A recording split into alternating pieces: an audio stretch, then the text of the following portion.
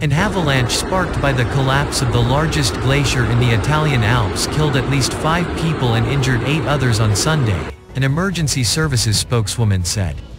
Unfortunately, 6 people were found lifeless, Michela Canova told AFP, saying that the 8 injured remained a provisional count.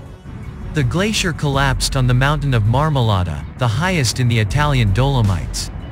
2 of the injured were taken to hospital in Belluno, another in a more serious condition was taken to Trevise and 5 to Trente.